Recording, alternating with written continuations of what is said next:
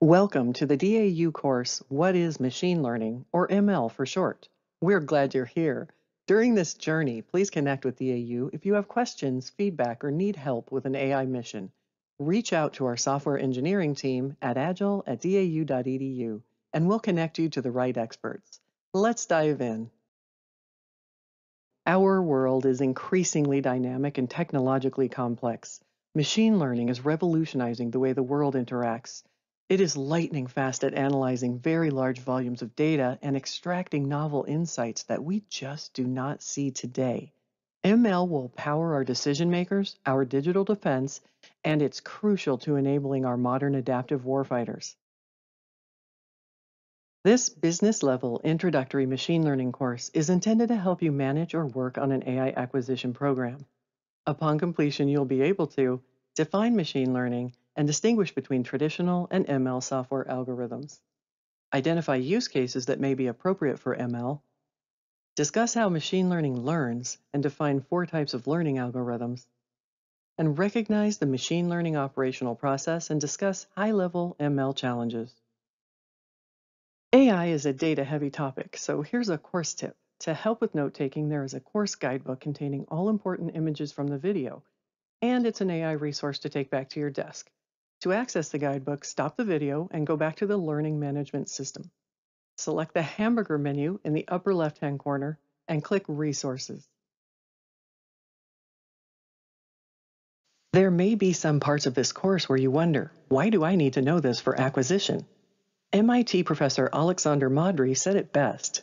ML is changing every industry, and leaders need to understand the basic principles, the potential, and the limitations. Many are projecting that machine learning advances will be more impactful than the internet to both society and the workplace. Can you imagine not being internet savvy in this day and age? The professor says everyone should understand what the technology does and what it can and can't do. No one can afford not to be aware of what's happening with machine learning. And that's why we demystify how machine learning basics work in this course. Everybody in DoD needs to be on a level playing field and have the ability to plan for and adapt to emerging technology. The warfighter's counting on it. Part 1 covers definitions, learning, and algorithms. Meet Arthur Samuel, an American computing pioneer from the 1950s. In the early days of computer science, computer programs had limited application, and computers themselves were scarce. So researchers had to look hard for reasons to write code and places to execute code. Arthur Samuel believed that programming games might be the valuable testing ground for this new technology. So he took a job with IBM to get access to computers and set out to program a computer to play checkers. Now, at the time, no one was using computers yet to play games. And by 1955, Samuel had programmed the world's first stored program computer, the IBM 701, to play checkers. And he named it the Samuel Checkers Playing Program. His accomplishment gained recognition when it was featured on TV in 1956, but Samuel wasn't satisfied because his program played checkers, but could not consistently win at checkers. It turns out there are 500 quintillion possible checkers moves. Not only did Samuel not know all those moves, he grew tired of trying to hand code the moves he did know, and he wondered if a computer could be taught to learn checkers from experience rather than from explicitly programming every single move. His goal then shifted from teaching a computer to play checkers to teaching it to learn how to play checkers. And by 1956, Samuel had access to newer, faster IBM 704s with slightly more memory. He provided examples to the computer, including contents of a book on checkers and all of the computer's past games. He programmed the computer to learn from the data and then improve its checkers decisions throughout a long trial and error process. Samuel documented this groundbreaking program in his 1959 paper titled Some Studies in Machine Learning Using the Game of Checkers, and thus the birth of the term and the field of machine learning. Here is the definition of machine learning within the context of AI. Artificial intelligence is a broad field of computer science defined as the ability of machines to perform tasks that would normally require human intelligence. Machine learning is a subdomain of AI, defined as computing techniques that identify patterns in large data sets, which then enables it to classify, predict, and improve over time when exposed to new data. In short, machine learning is a subset of AI that learns patterns from large data sets. The ultimate goal of ML is to team with humans to truly illuminate what we don't already know. So how might DoD use it? Consider ML for any situation where we need to go beyond what today's software can do, to analyze much more high-value data in time to gain the vital edge, and/or situations where we need insight beyond what is possibly known today in time to gain the vital edge. It's all about making sense of today's big data that is coming at us at an ever-increasing pace in time to act, and before the adversary does. Here's one fictional example. Suppose we need to classify DoD cyber attack threats in a new way. After all, we're DoD, and our requirement is to spot threats before anybody else does. That means we probably can't rely solely on documented, hard-coded cyber attack pattern signatures like we have in the past. In this scenario, we would tell our ML system to analyze data from millions of historical cyber attacks, and simultaneously, let's throw in some adjacent data as well. Let's say world event data corresponding to the attacks. See if ML can find anything. We'd ask ML to identify all threat patterns and predict common threat actors. And with that knowledge, ML could help DoD identify previous threats we never noticed, uncover emerging threats, and eventually predict future threats as well. ML has the capability to learn from multiple kinds of big data and become a great teammate for humans by consistently telling us what we don't already know. Imagine the potential value of that for DoD, but don't forget that our adversaries have access to machine learning as well. 3 final points to help build understanding around ML's definition for acquisition, and then we'll move on.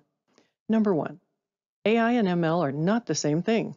The terms are often used interchangeably, though. It's not uncommon for a vendor to say, well, AI is really just machine learning.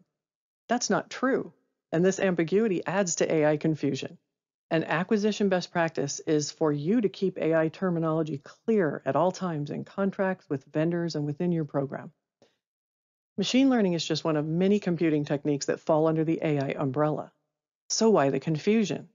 It's probably because ML is currently the most popular or prevalent form of AI. It's where a lot of the exciting advancements are happening. And many of the other AI domains like natural language processing, computer vision, and robotics software also rely on machine learning behind the scenes. Technically, they're hybrid AI systems that need ML to make sense of their big data on the back end. For more info on the other domains of AI, see the DAU course, What is AI? But for now, just know that ML is a subset of AI that learns patterns from large data sets. Number 2, ML is a multifaceted problem-solving approach. It's a potential solution to a requirement, but it's typically not the requirement itself. And despite how we use the term in sentences, including me, we might say the ML or the machine, ML is a how rather than a what. In acquisition terms, machine learning is a complex set of techniques that may be identified as a solution during the analysis of alternatives and prototyping stages. And number 3, machine learning technique developers, those who invented it and those who work on it today, are inspired by cognitive science, by how humans work and learn. They attempt to approximate human-like learning and analysis capabilities. ML is considered to be a form of AI because it performs tasks that normally require human intelligence. But you need to know that no AI techniques, including ML, work exactly like humans do. The science isn't even close to that and may never get there. Machine learning techniques try to approximate the way humans learn and analyze, but at the end of the day, it is still just advanced software running on advanced hardware that outputs statistical models as digital ones and zeros. You may have figured out by now that machine learning is about learning, and we know how humans learn from data, but how do machines learn from data? ML tries to learn like we learn. Let's look at 3 high-level steps to human learning to better understand what ML is trying to do. Step 1 of human learning starts with input. Scholars and educators do significant upfront work to create a library of information or a library of knowledge, along with learning materials in various formats. The more effort we spend at this stage to prepare information for students, the better their chance of successful learning. Step 1 is input to learning. Step 2 is the learning process, and that's how students extract meaning from the information or the knowledge in the library. Teachers use a variety of training methods to help students learn, and students are capable of learning in varied ways. Step 2 is the learning process. And step 3 is the learning outcome. When a student has acquired knowledge and gained proficiency, they're then able to draw conclusions and form mental models of what was learned. A simple example of a mental model is one we all have: how to use the retail checkout process. Once you've done it a few different ways, or for most of your life, you have a good mental model of the checkout process, and as a human, you're likely to figure it out anywhere. As it turns out, the human ability to create mental models and apply them to new topics are a big part of what makes us intelligent. Case in point, when the internet gave birth to virtual shopping back in the early 90s, consumers who were not computer savvy had trouble wrapping their heads around the online marketplace idea. To shorten the learning curve, developers capitalized on our existing mental model and designed the online shopping cart. Humans were able to easily apply an old model to a new paradigm. Keep that word model in mind. It's a common theme in machine learning, and it works pretty much like our mental models work, only it's a digital version of it. Next, we'll examine how machine learning tries to mimic the same 3 stages of learning. Step 1, the input to ML is data. Data scientists select and prepare data they want ML to study. Typically, ML uses a lot of data, and usually there is significant upfront time spent prepping it, cleansing, formatting, labeling, and pre-testing. The more effort we spend upfront to get the data right, usually the better ML's chance of learning. This is similar to our prep for human learning. Data that has been prepped for input to machine learning is called training data. Step 2, the learning process. The learning process for ML is controlled by assigning it a learning technique. Some call this function types of machine learning. Similar to humans using varied techniques for teaching and learning, ML engineers select from a variety of learning algorithms that dictate how ML will learn. Step 3, machine learning's learning outcome is a statistical model. The ML model has learned from the data and should be able to make classifications or predictions. Now, all machine learning is software, so the output model takes the form of a digital algorithm as well, but it's not the same as a learning algorithm. Like human mental models, once tuned, the ML model can be reused against new data and in potentially new situations, which is how ML gets smarter over time. In its simplest form, the ML learning process is training data plus learning algorithms, resulting in a machine learning model. We covered ML definitions and learning. The last topic in this section is a term we hear often in machine learning, and you already have: algorithm, short name algo. A traditional software algorithm is a coded set of instructions that tells a machine exactly how to perform a task. In this scenario, humans write 100% of the instructions, and we know all possible answers in advance. Check it out. In this algo, if the end user enters 3, we will sum all integers from 1 to 3. 1 plus 2 plus 3 equals 6, and so on. In traditional software, humans are able to pre-calculate all possible answers. Contrast that to a machine learning algorithm, where a coded set of instructions tells a machine not exactly what to do, but exactly how to learn from data. These two computing routines are vastly different. In the ML scenario, humans do not know all the answers in advance. Why not?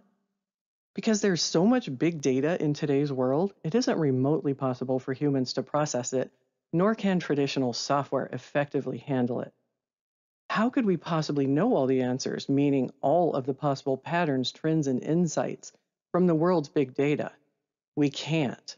So modern ML algorithms take a different approach. Traditional algorithms tell a machine exactly how to perform a task, and ML algorithms tell a machine exactly how to learn from the data. But after that, ML shows us answers we probably don't already have. Traditional is, tell us exactly what we already know, but do it faster.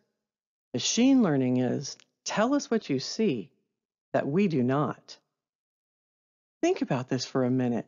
Our community is in the information business. We need situational awareness and to make good decisions before the adversary does or before disaster strikes. When executed well, machine learning is a profound game changer for defense, intel, and the federal government. Now, I hope you've taken advantage of the course guidebook to help with notes. If not, please stop the video and go get it. We'll wait. Trust me when I tell you, it'll make your life easier.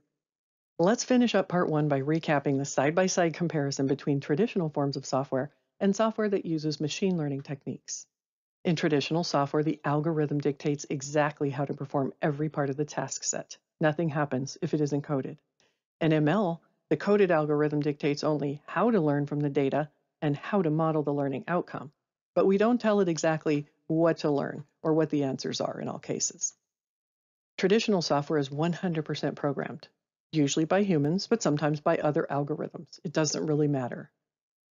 ML has little to no programming beyond just how to learn and how to model the learning outcomes so humans can understand them.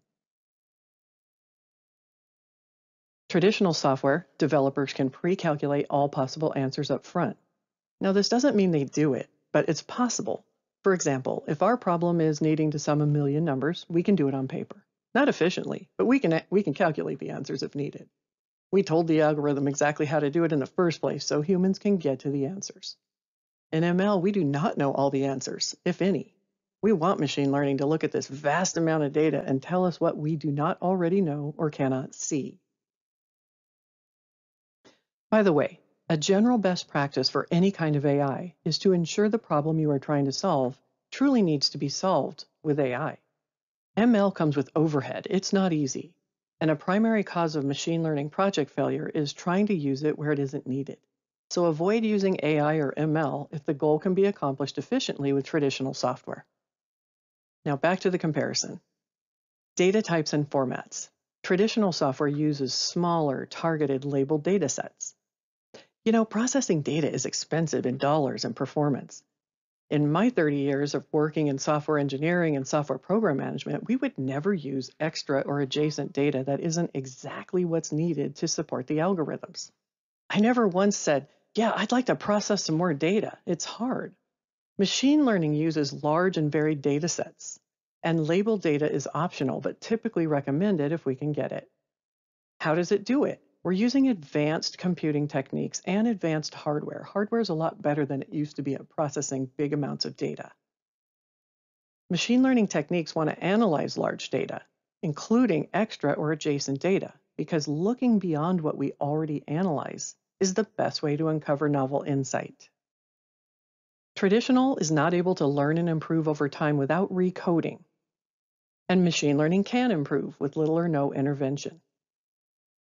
Traditional software does not uncover novel clusters, classifications, or generally make predictions, whereas ML does. In fact, these two categories, learning and improving over time and making classifications and predictions, are the whole point of machine learning. And last, traditional software is only considered to be efficient, not intelligent, while machine learning is considered to be intelligent, and if we do it well, it's also efficient. Part 2, Machine Learning Use Cases. ML is the most widely used form of AI. It's hard to find a modern software product that isn't somehow impacted by machine learning.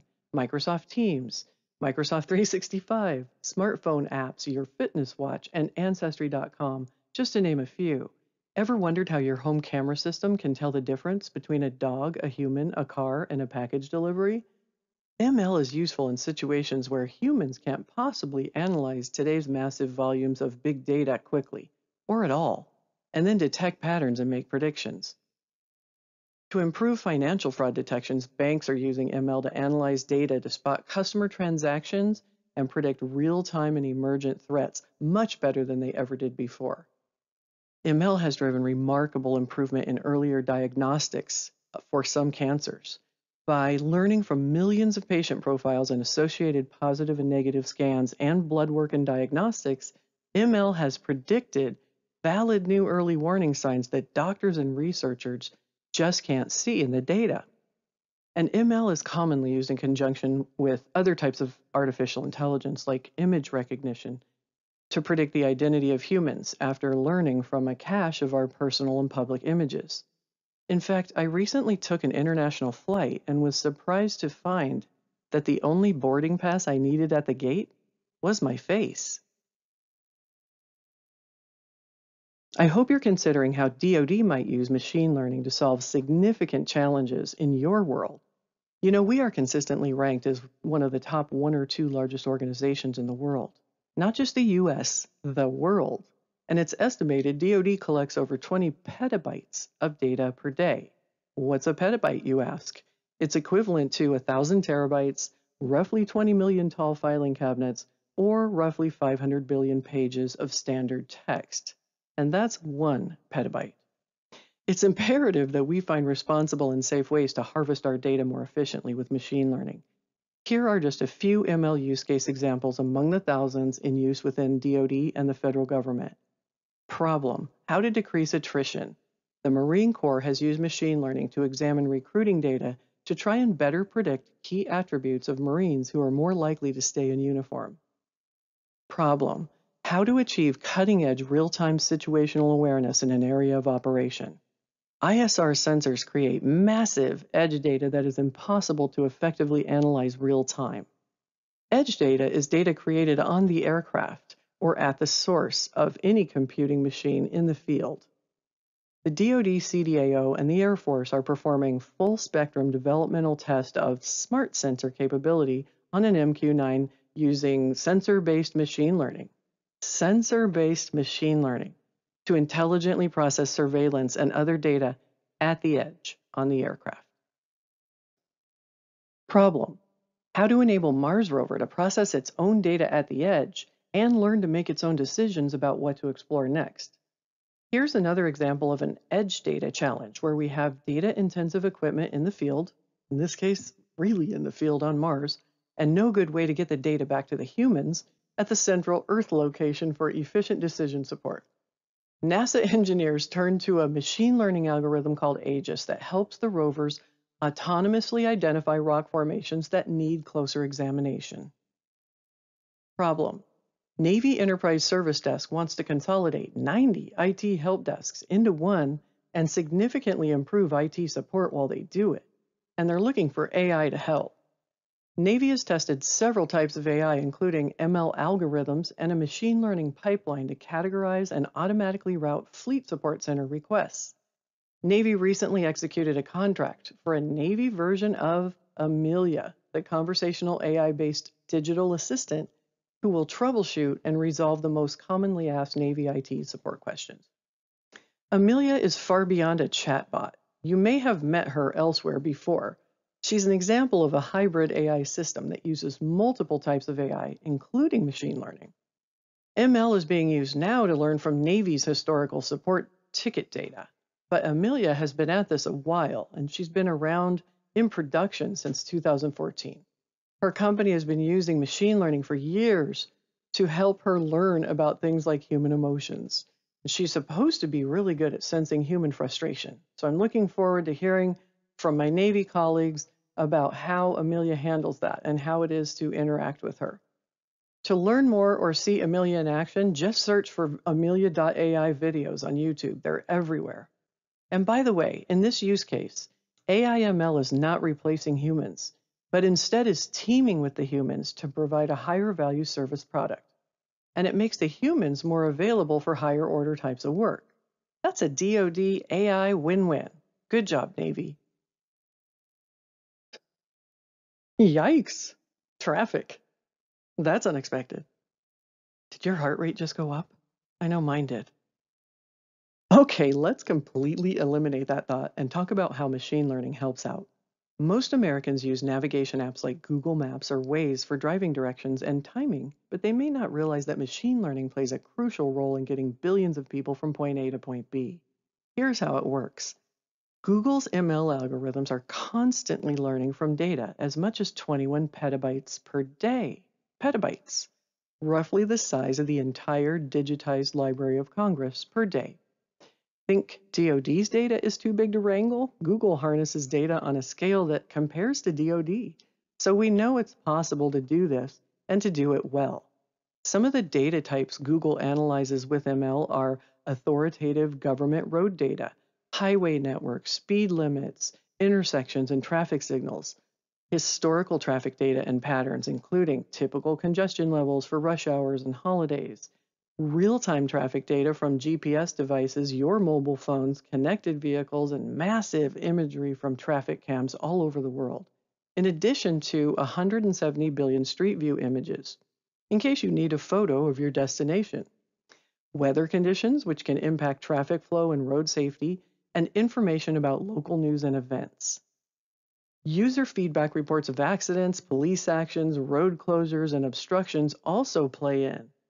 And I'm willing to bet they know something about how you drive, and how I drive too.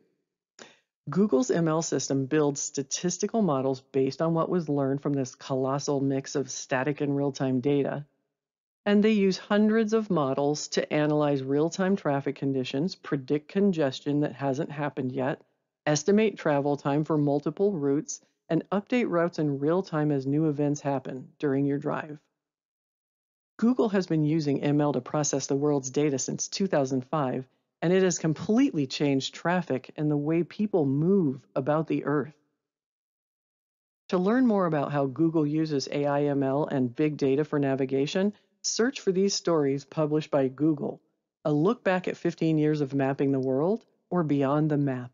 It's fascinating, and it's also good to know that there's somebody who has to process data that's along the scale of what DoD has, and they're actually making it work. Part 3 is a deeper dive into machine learning algorithms, or as I like to think of it, how machine learning really learns. This is the high-level machine learning process.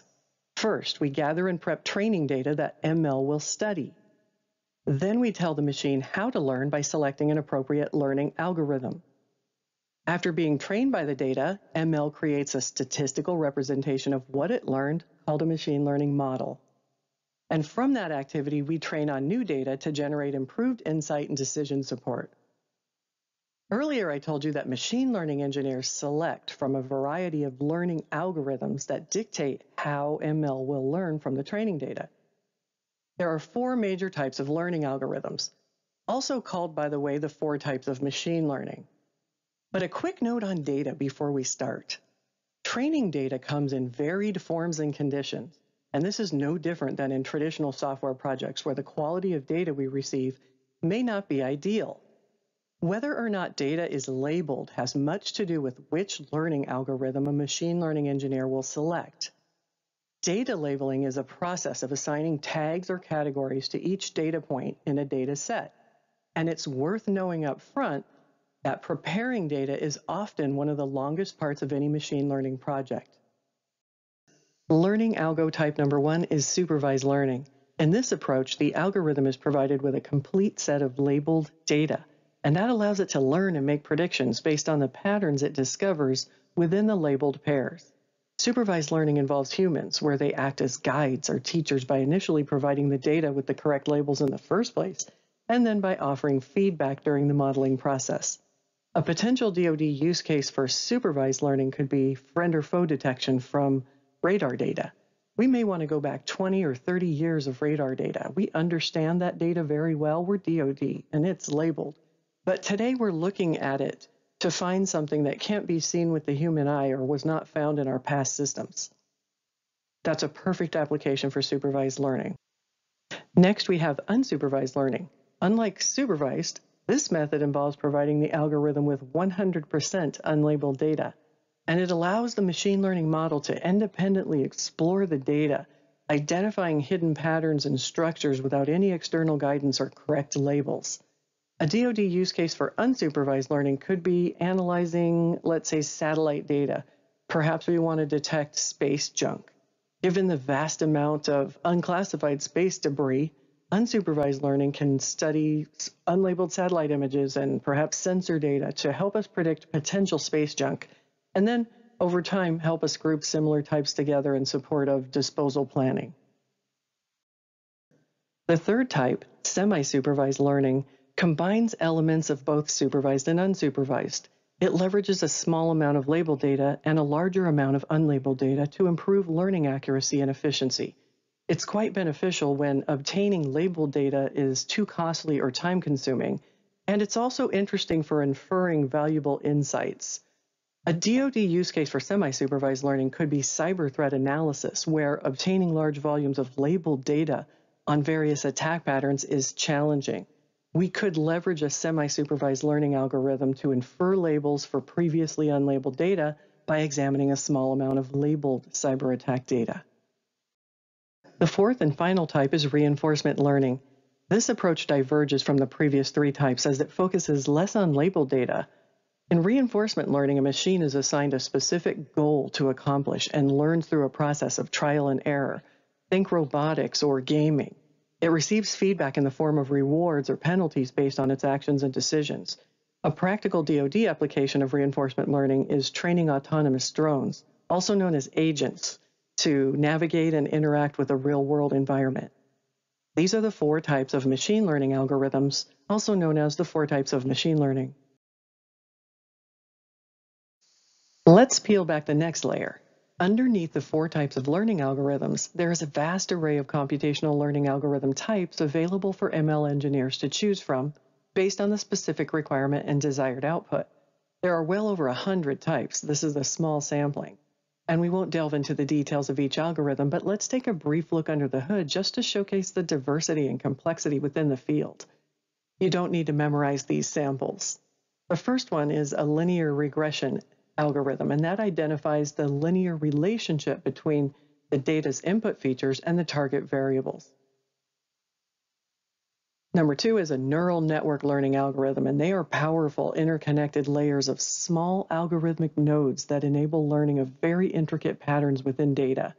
We most commonly use these with deep learning, which is a very complex subset of machine learning. The last example is k-means. This learning algo groups data into a variable number represented by k of distinct clusters, where the goal is improving data organization and finding trends.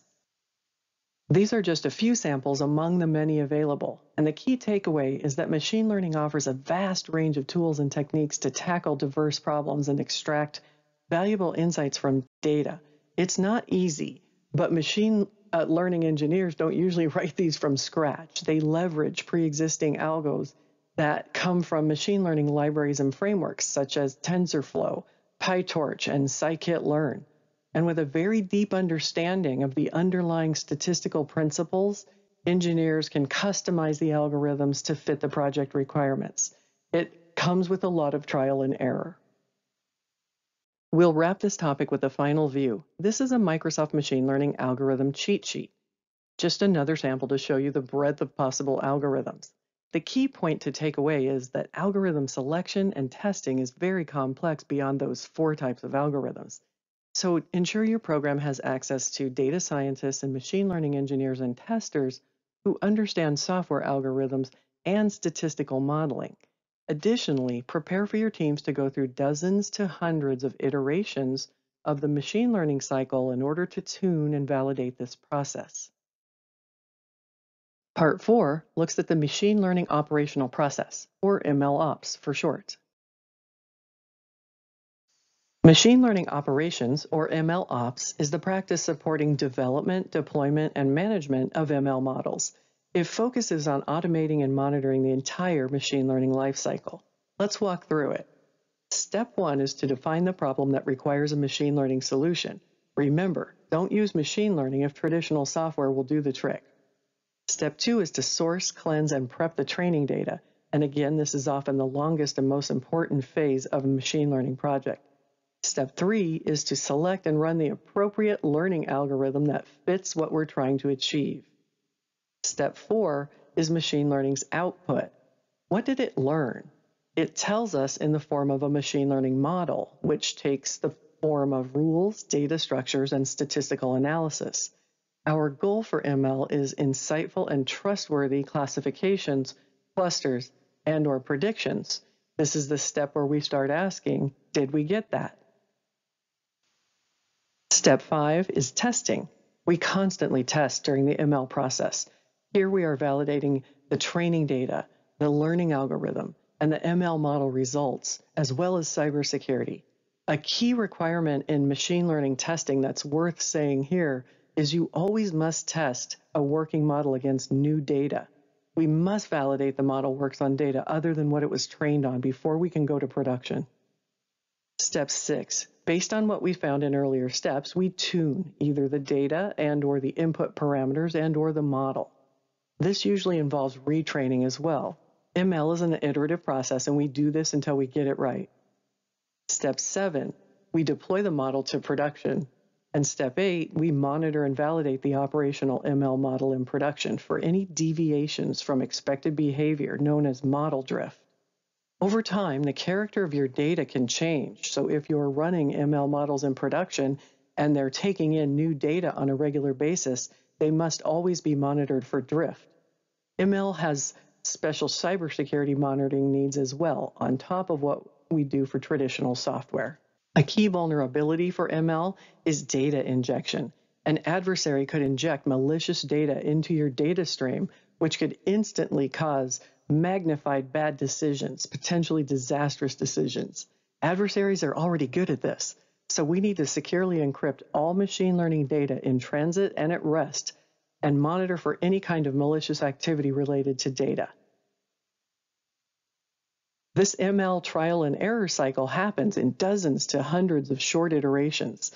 To support the process, modern Agile and DevSecOps software practices must be in place, and testers must be embedded with the team. DoD's disciplined MLOps can't exist in a vacuum, though. To ensure a holistic and efficient approach to building and deploying machine learning models, MLOps needs to work closely with DataOps and DevSecOps. DataOps provides the foundation by ensuring the availability, quality, and reliability of the data used for training and evaluating models. Key practices in a good DataOps organization are architecture, data discovery, ingestion, transformation, and provisioning, governance. They all help enable access to high-quality data. Within DoD, you may integrate with multiple DataOps organizations. Perhaps your product needs acquisition data that will come from CDAO via Advana, and you also need data from a service. This isn't uncommon, and DoD is now a data-first organization, so we're continually improving data interoperability. You're also likely to need data from outside sources as well. Check with your CIO and Chief Data Officer to understand policies. The other key process, and really the process that underpins all of this, is DevSecOps. That's the software factory and the process we need for modern software, and it's what you need in place before you even put your MLOps in place. It complements MLOps by integrating security measures into the machine learning development process, such as secure coding, secure testing of model components, and secure deployment of models. It also integrates automation, so more and more automated testing, automated building, and packaging. Collaborating between MLOps, DataOps, and DevSecOps is crucial to establishing our efficient end-to-end workflows that our software and data systems need. Part 5 is ML challenges and risks that you'll need to explore further. I can't let you leave without at least a few warnings about machine learning. There are some things this Intro ML course doesn't have time to cover, so if you don't come back to us, you'll need to explore these on your own.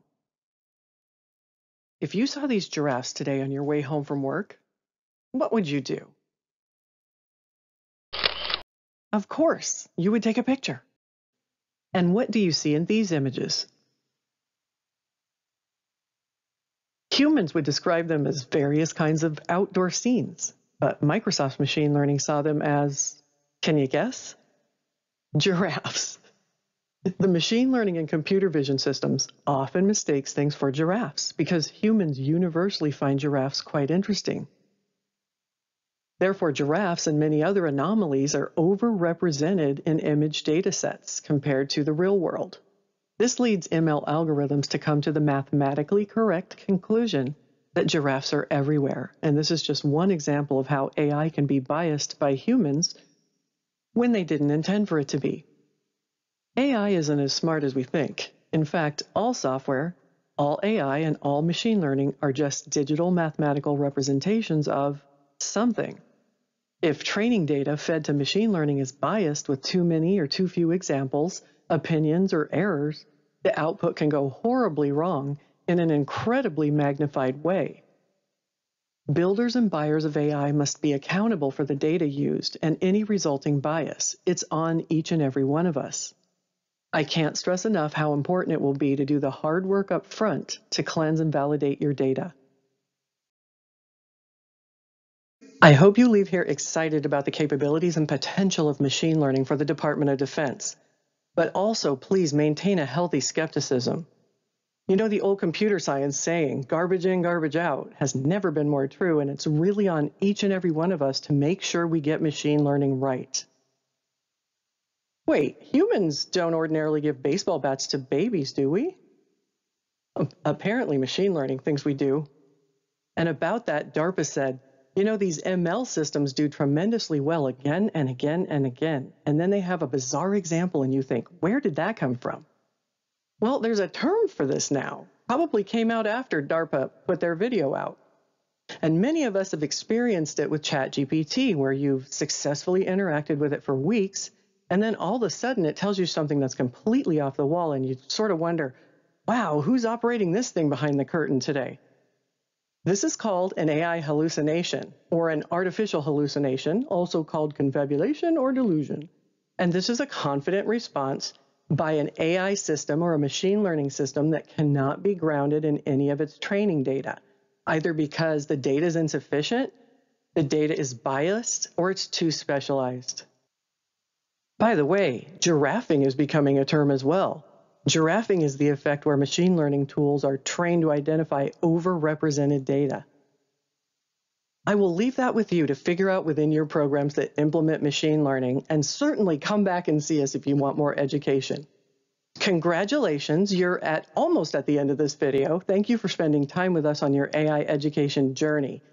Stay tuned for a quick recap of the 9 key takeaways from the course. As usual, I will not read them to you, but there are 4 ways to capture.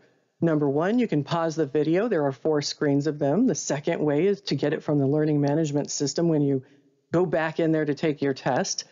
The third way is to grab them from the course guidebook, and the fourth way is to grab them from the transcript. Thank you.